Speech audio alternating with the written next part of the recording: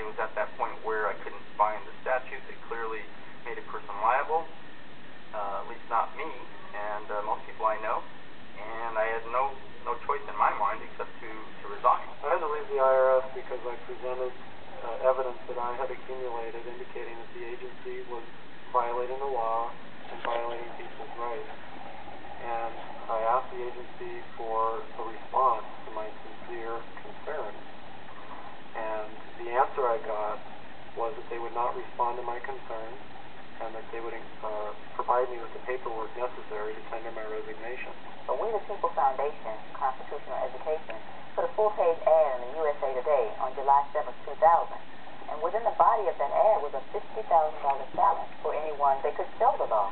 And to me, $50,000 is a lot of money. So I went after that and did the research based on the fact that I thought, let's put this baby to bed. I'm hearing all these rumors, I'm going to kill two birds with one stone. I'll answer these people's questions they're asking me, and then I win this $50,000.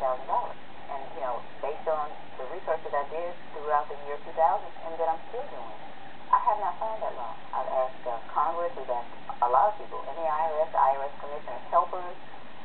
They can't answer, because if they answer, the American people are going to know that this whole thing is a fraud.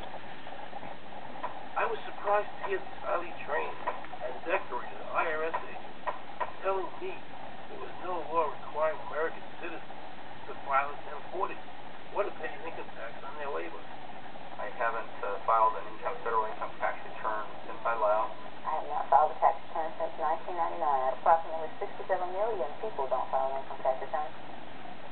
I made a decision to go to Washington so I could attend the We the People Foundation press conference. Uh-oh. Somebody's got some splaining to do.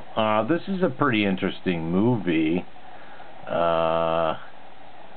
It's called America, Freedom to Fascism. Google it, or you'll find it on YouTube. You might enjoy it.